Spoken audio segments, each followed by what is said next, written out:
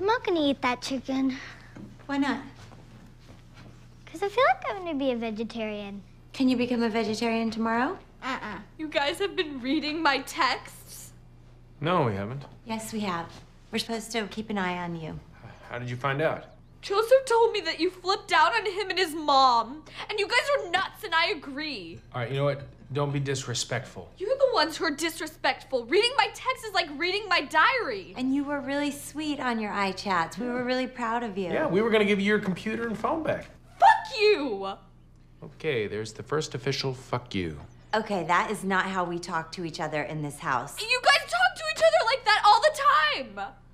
And to Joseph and his mom, you made Joseph cry. Joseph has a crush on you. You like a boy who cries. Shut up, Charlotte. You guys so desperately want me to be so perfect and to make no mistakes. Well, you two are fucking insane. Okay. All you do is fight, or you don't fight, which is even worse because it looks like you hate each other for weeks. You obsess over every little thing I do, and you don't trust in me or believe in me. Well, I'm fucking sick of it. Yeah, I said fuck. Fuck, fuck, fuck. Grout me forever. I don't care. I don't care about anything. I hate everything. Everyone's going crazy. I don't care if I have no friends.